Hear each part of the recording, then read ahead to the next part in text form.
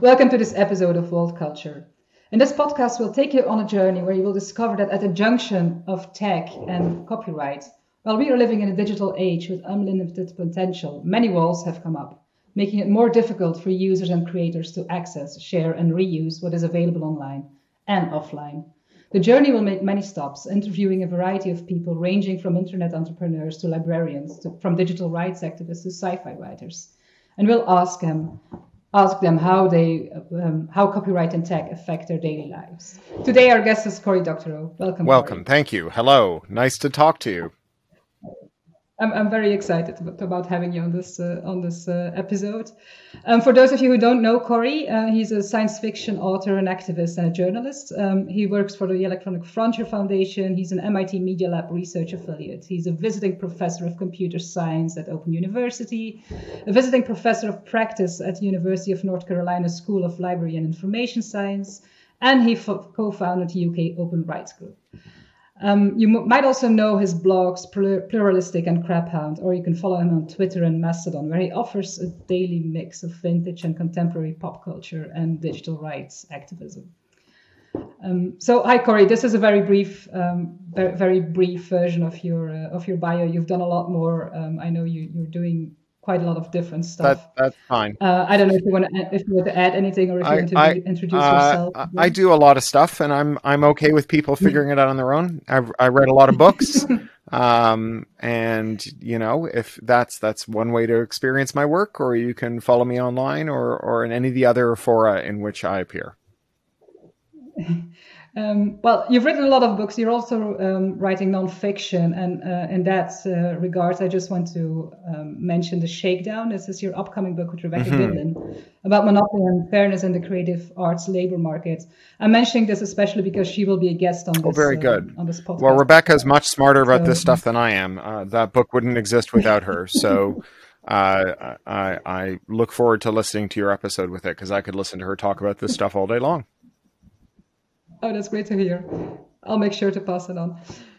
So let's just start, shall we? So I'm going to read the question, and then you can just freewheel as much as you want to.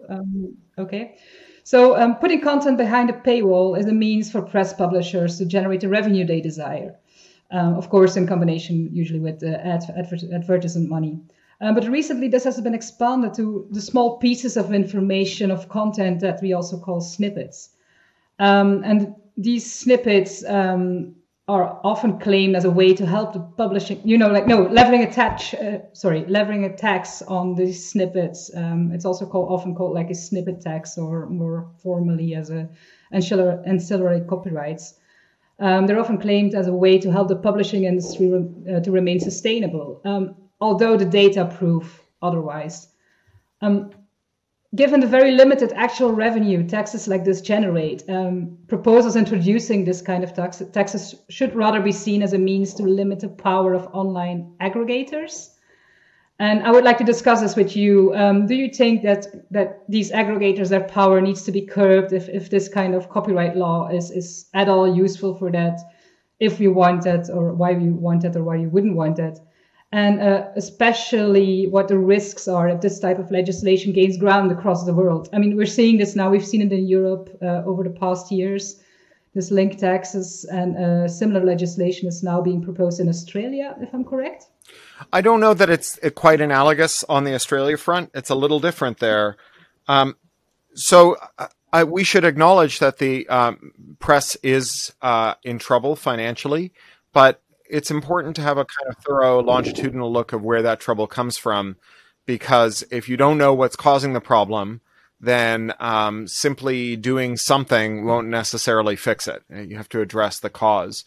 So press, especially in the United States, underwent waves of mergers and consolidations, starting with deregulation under Ronald Reagan and continuing under every presidential administration since. And those have followed a familiar pattern. So you had firms that were fairly decentralized, with the ownership decentralized. Often newspapers were the sort of the plaything of a patrician town father sort of person. It was a family business. And the way that those businesses operated was you had a local classified ads sales department that, to a first approximation, took all the people who wanted to sell appliances and convinced them to advertise to people who wanted to read sports scores. And the excess revenues were partially diverted to send people to go sit at City Hall and take notes on council meetings. And with the deregulation and the mergers and acquisitions, what we saw were that these firms were gobbled up, turned into giant national firms. Their local newsrooms were laid off in favor of central newsrooms. And also their local sales staff were laid off in favor of centralized sales staff, with the expectation that if you lived in, East Pigs Knuckle, Arkansas, and you wanted to sell a washing machine, you would call a central office in Chicago and place the classified ad for your local newspaper. And then those papers were loaded up with tons of debt, and that debt was diverted to their new owners in the form of special dividends. This is the beginning of the private equity playbook. And many of their capital assets were sold out from underneath them. So often their physical plant, sometimes their presses, were sold out from underneath them and then leased back in an arrangement that allowed for more special dividends. So they were very hollowed out. Their cash cushions were taken away. Their local expertise was all but eliminated. And that's local expertise both in news gathering and reporting and also in advertising sales. And then at the same time, they were made very vulnerable to shocks. Like once you rent a building instead of owning it, then if the landlord decides to raise the rent, you have to come up with more money. And so they had a much less predictable future. And then the internet came along. And so I'm not going to pretend that Craigslist didn't take a lot of classified advertising business away from newspapers. It sure did. But newspapers had survived many other technological shocks. They survived the newsreel, they survived radio, they survived television. One of the things that allowed them to do all of that was that they had cushions. They were run prudently like family businesses and not like piggy banks for financial engineers.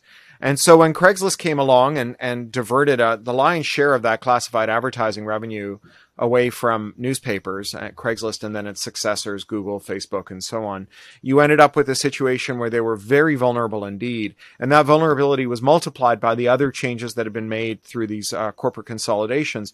So, for example, Craigslist did offer enormous convenience for classified ads relative to placing ads in the newspaper. But what Craigslist didn't have was an army of local salespeople with deep relationships with local merchants who were accustomed to making sales calls on them and to understanding their business and to helping them place ads that built that business. Unfortunately for the newspapers, they didn't have that either anymore because those were the first people to go in favor of centralized phone classified advertising.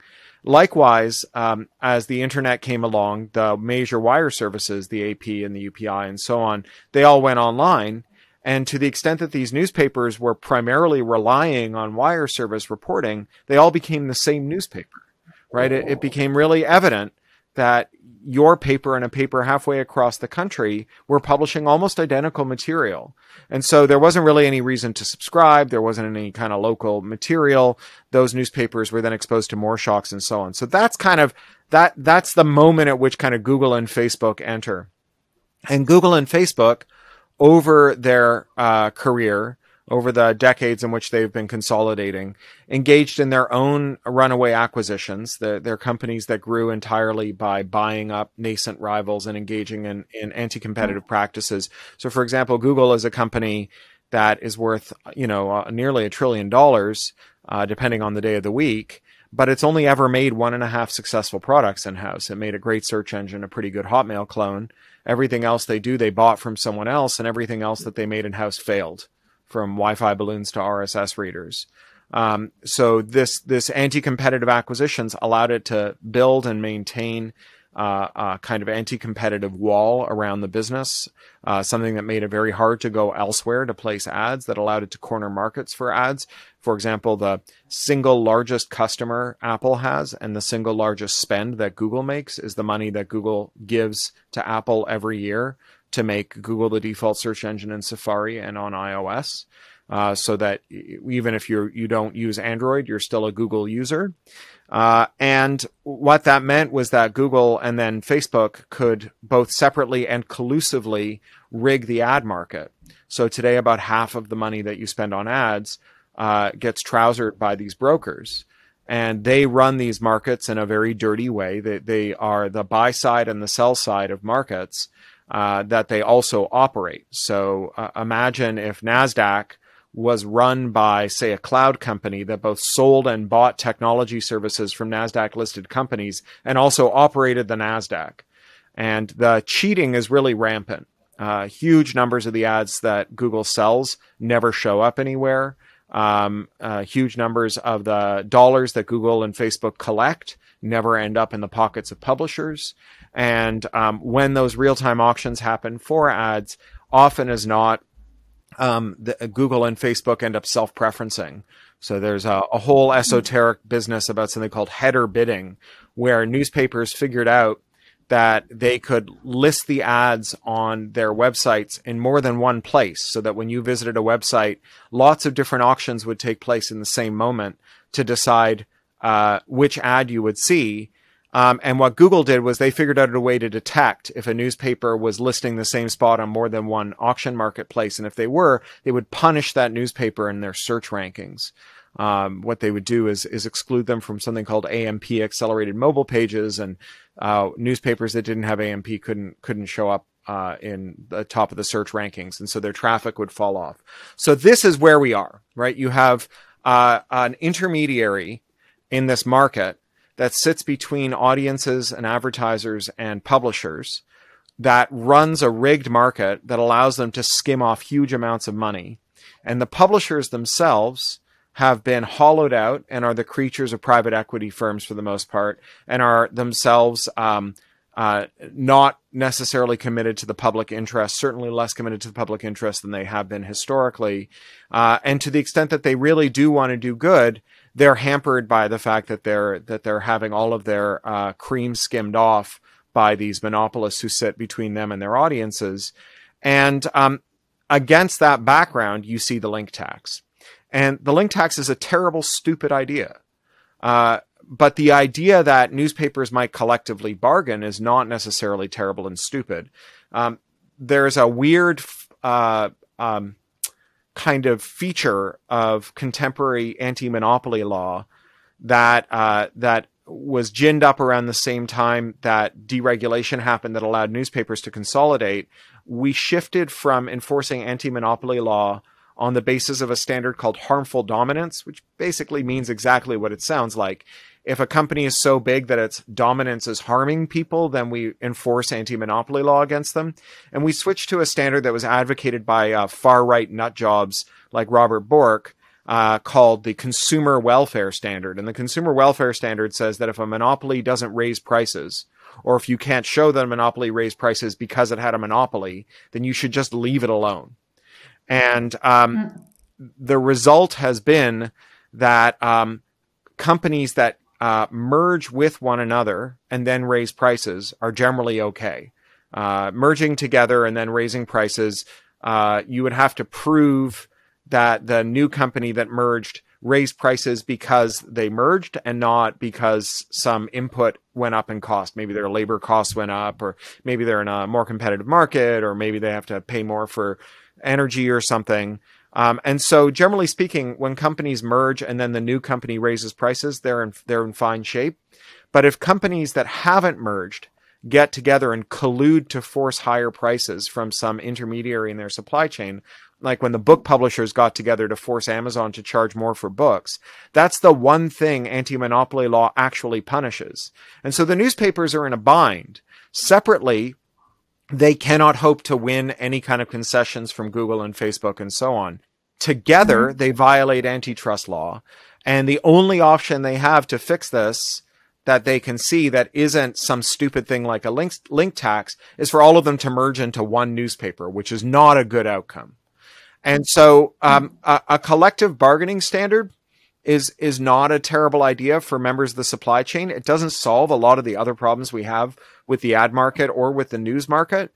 And certainly the fallout from a link tax is that smaller platforms, independent platforms that we hope might someday challenge Google and Facebook and the other major platforms will never get off the ground because they can't navigate the compliance. They can't make the payments for the link taxes. And, you know, at the same time, you have newspapers that have failed conspicuously to cover themselves in glory when it comes to issues like far-right extremism, the climate emergency, and other forms of corruption and existential risk to the human race. And if a newspaper gets to decide who can link to it, not just charge for the privilege, right, but also decide who gets to link to it, then our ability to hold newspapers accountable when they make these grievous errors that have real human costs is hamstrung. You know, many years ago, I chaired a panel with Al Gore, and Gore said that he was worried that the big tech platforms were taking unfairly from Google, and that we needed to have paywalls to pay for good journalism in the New York Times. And I said, but the New York Times told us that we had to go to war in Iraq because they had weapons of mass destruction.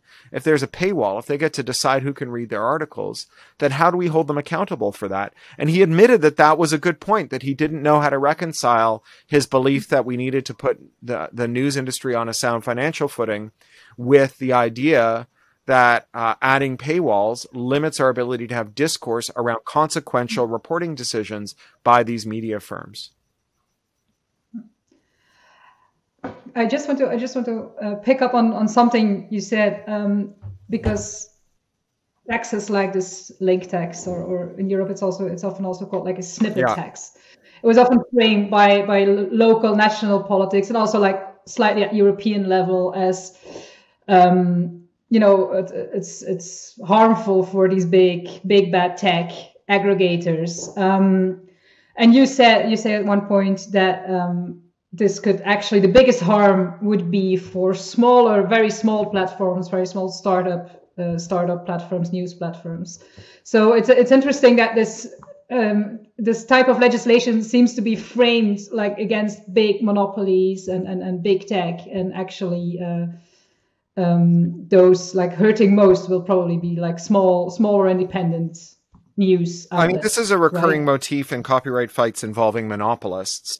It's a trap that entities that have real, like, legitimate grievances and worries about how monopolists conduct themselves fall into, which is to say to the monopolist, pay us a toll, shift a crumb or two from your side of the ledger to ours, and as part of some complex regulatory framework, and we will stop bothering you. We'll go away. So pay us to go away.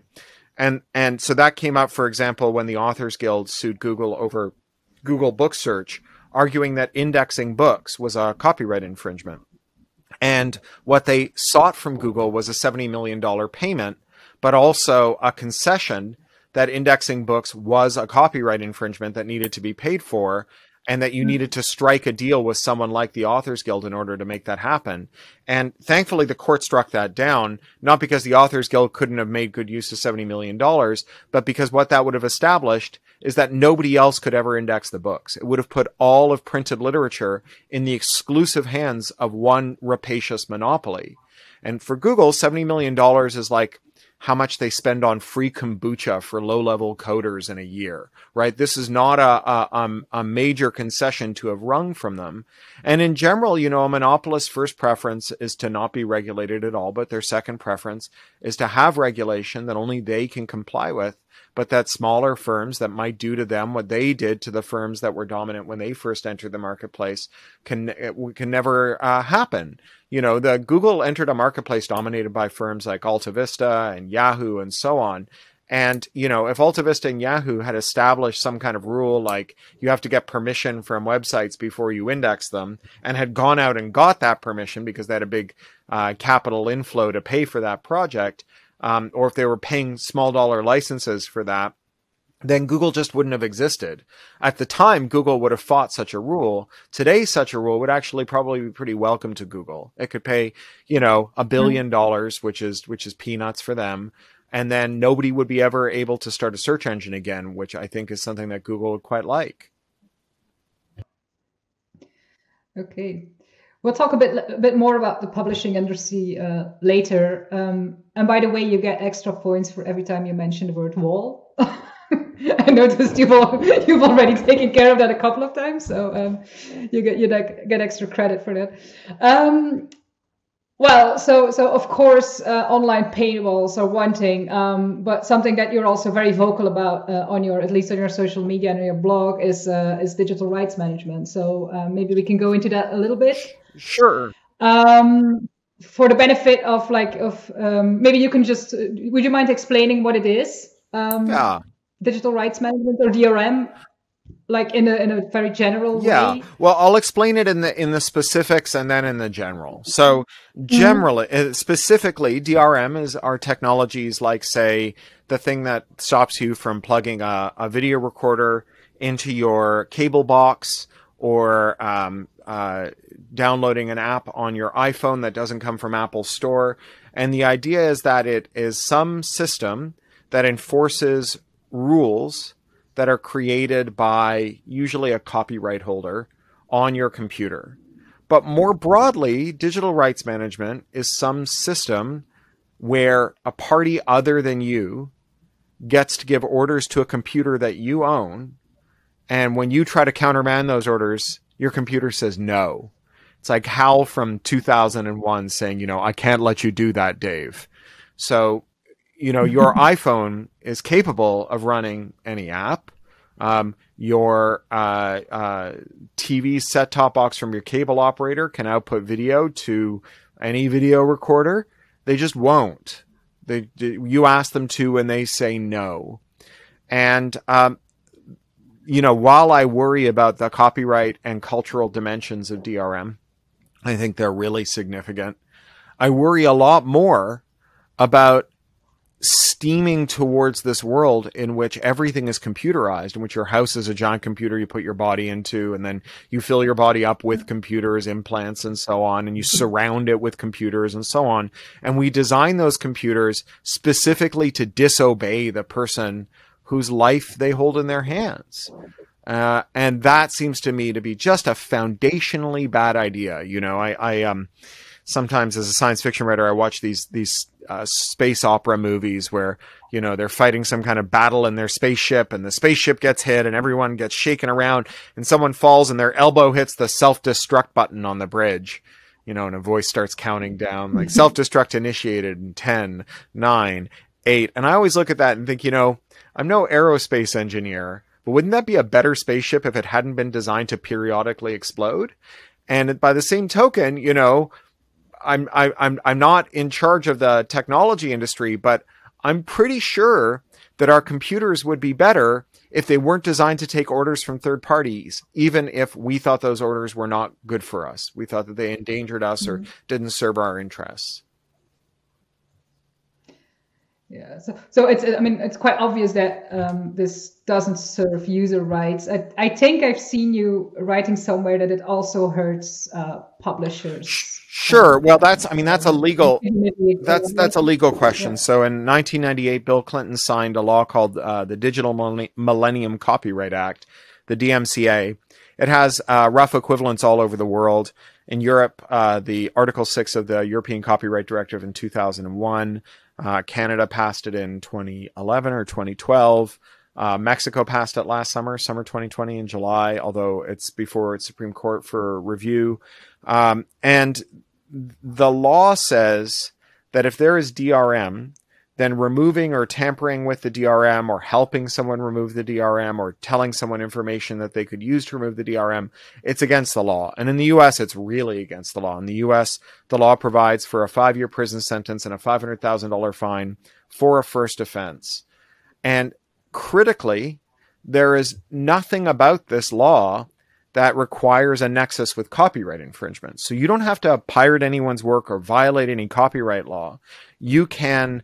if you're me, right? If you're Cory Doctorow, proprietor of the copyrights of 20-some books, and Amazon sells your books with DRM, and you decide to take the DRM off your own book, you are the copyright holder of that book. You still violate the law and go to prison for 5 years.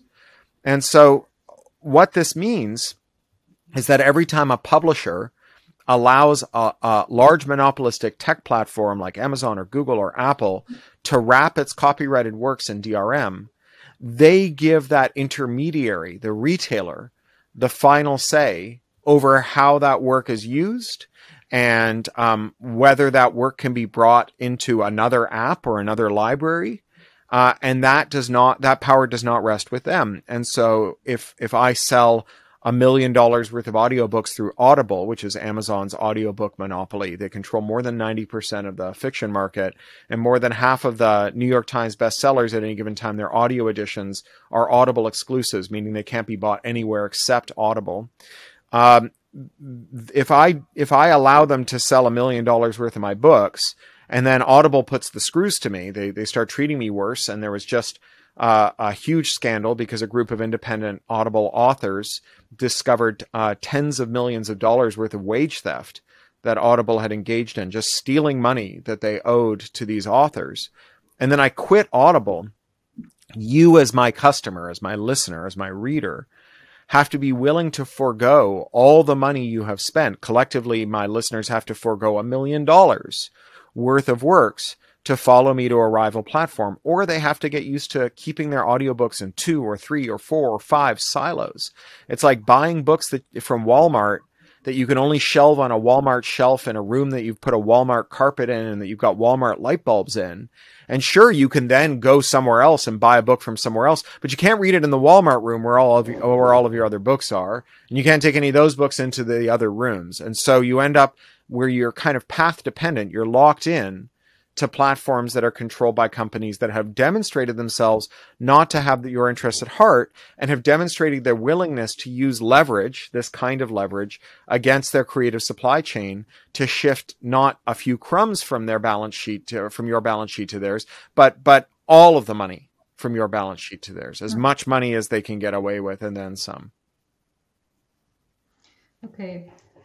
Let me dive a little bit deeper, but I'll have to give some context for non-American listeners about this DRM, because usually people think that DRM is applied. I mean, typically would be applied to things like audiobooks, ebooks, your DVD player, your laptop, or your phone. But you've written recently about an interesting case, the John Deere case, which is linked to the right to repair, #right to repair movement. As a bit of context, what happened there is that the tractor manufacturer John Deere, which is one of the biggest in the world, I think even, they claim that farmers cannot repair their own vehicles, and they use DRM measures to prevent this. And so this means that farmers who like to tinker with their tools in order to make it work better for them are actually being considered as pirates, despite them having bought the tractor and using it. So you've written about this quite recently, and so I was wondering if you could elaborate a bit on that, if you tell us a bit. Sure. Yeah, it's actually far worse than you make it out to be, I'm afraid.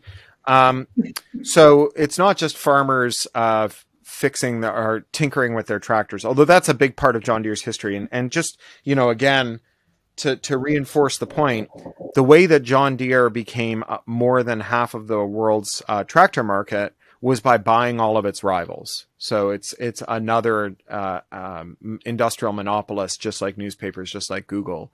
That's how it got there. It's not some force of nature or something. It didn't make the best tractors, just bought all the companies that made competing tractors.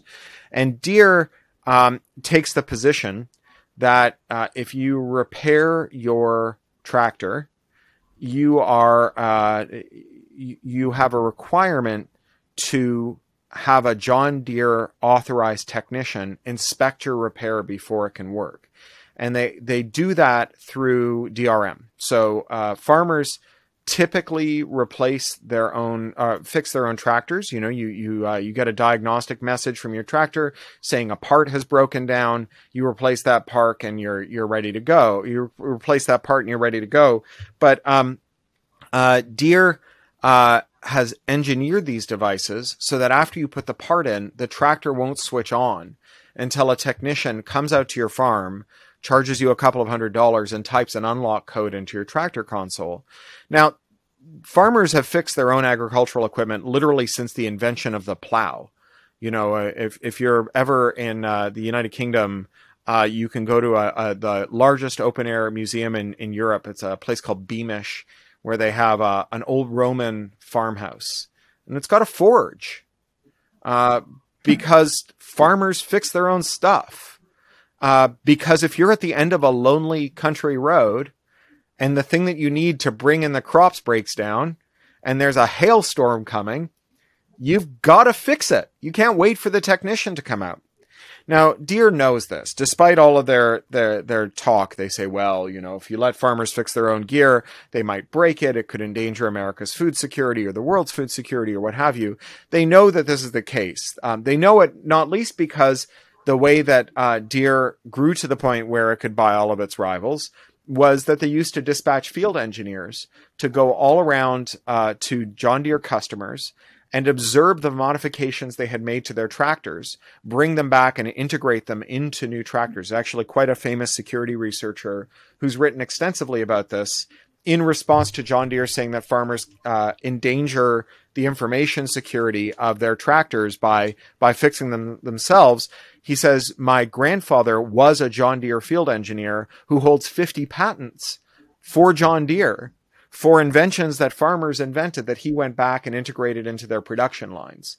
So this is John Deere unilaterally declaring the end of history, the end of the era in which that's the kind of way that we conduct our agriculture. And for Deere, the official rhetoric is about information security and about copyright. They often say things like, well, our John Deere tractors also have a music system built in so you can play Spotify while you're out in your field. And if you could modify your tractor, maybe you could pirate Spotify music, which is just a bizarre idea that we would put our crops at the mercy of whether or not farmers were recording Spotify songs from their playlists. But they also say that because a tractor without its software is just an inanimate lump of metal, and since software is a copyrighted work, and since the title to the software is not transferred with the tractor, you're only given a license to the copyright in that software, then you are effectively a licensor of the tractor. You don't own the tractor. You really only license it, even though you spent hundreds of thousands or even millions of dollars on it. And you may have heard this idea that, if you're not paying for the product, you're the product. I think that's totally wrong. I think the thing that determines whether you pay for the product is whether or not there's a monopolist who thinks they can charge you for it. And the thing that determines whether or not you get treated like a product is whether that monopolist thinks they can get away with that. No one's giving away free tractors. No one's giving away free iPhones. And iPhones operate on the same principle that you can't get your phone independently repaired. And Apple makes the same arguments, and they block third-party parts and third-party repairs. And they say that you could steal apps, and they say that you could put yourself at risk and put your friends at risk, and maybe the battery would blow up and blow your face off, and just all kinds of strange arguments. Honestly, it's just about figuring out how to extract more revenue per user. And again, no one's giving you a free iPhone in exchange for looking at ads. That is a thing you spend $1,000 for, and then they treat you like the product anyway. Yeah. Thanks. I mean, I think it's interesting that we can pull this through to entirely different subjects, and instead of only digital culture and digital culture. I mean, I think it's clear that of course, I think the obvious rights that are being damaged here are the user rights, but I think in the end this will, like you say, John Deere is ending history. It will curb innovation, and it will curb new initiatives, and it will make a threshold for new and small and startup companies. Well, so big. And Deere has got a horrible security track record, information security track record. So, to the extent that there is an actual risk that at some point we might get an information attack, a networked attack that shuts down tractors at a key moment. That's a thing that's exacerbated by not letting third parties audit and repair John Deere's grossly deficient security software. So, it actually creates the risk that it purports to be defending us against. Attack of the zombie tractors. Yeah. Or just, ransomware for tractors, right? Nice staple crop you've got here. It'd be a shame if you didn't bring it in. And, in an era of increased climate stress and more extreme weather, there's no room for downtime in agricultural equipment.